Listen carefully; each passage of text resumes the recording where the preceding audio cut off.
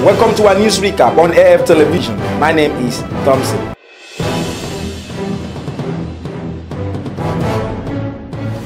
In politics, Wike restated stance amid PDP crisis. Governor Wike of Rivers State has restated his stance amid the crisis rocking the People's Democratic Party. Wike reiterated on Wednesday that he would never accept northern dominance in the leadership of the party while hosting PDP candidates and local government chairmen from across Rivers State who paid him a courtesy visit at the residence in Port Harcourt, where he donated 24 buses to support their campaigns.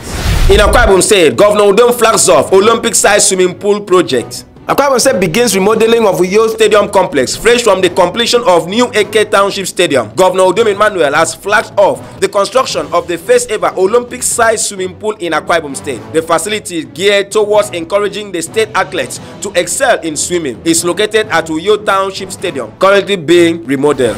In Abia State, alleged killer arrested in Isuikwuato, remanded in prison.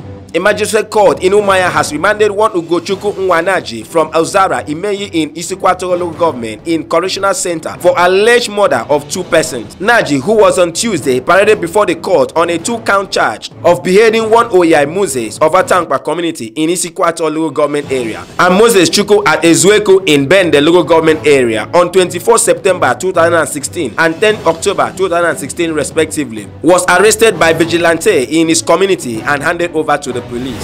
Ahead 2023 Guba election, Pastor Umo Eno set agenda for support groups. The governorship candidate of the People's Democratic Party (PDP) in Akwa Ibom State, Pastor Umo Eno, on Wednesday urged members of different support groups to ensure that it is Operation 5/5 across different polling units. Speaking at the inaugural meeting of head of registered political support groups with Pastor Umo Eno, he said the support for his candidacy must extend to other candidates within the PDP platform.